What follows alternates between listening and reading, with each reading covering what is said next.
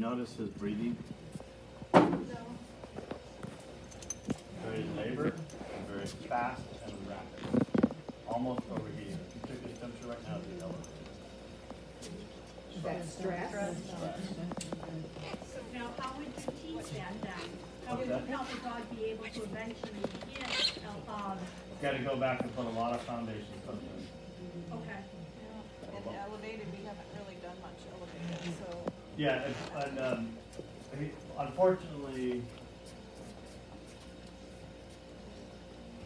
like we need to go a lot of steps back to build some really good confidence. And normally I would say like the talking and stuff, no big deal, right? But it just shut him down. And someone walking above shut him down. Noise out there to shut him down. And the part that made me nervous is that he retracted his tongue and his breathing was labored. So it was pulling his tongue back and then like this panic type breathing. Okay. So, a lot more foundation.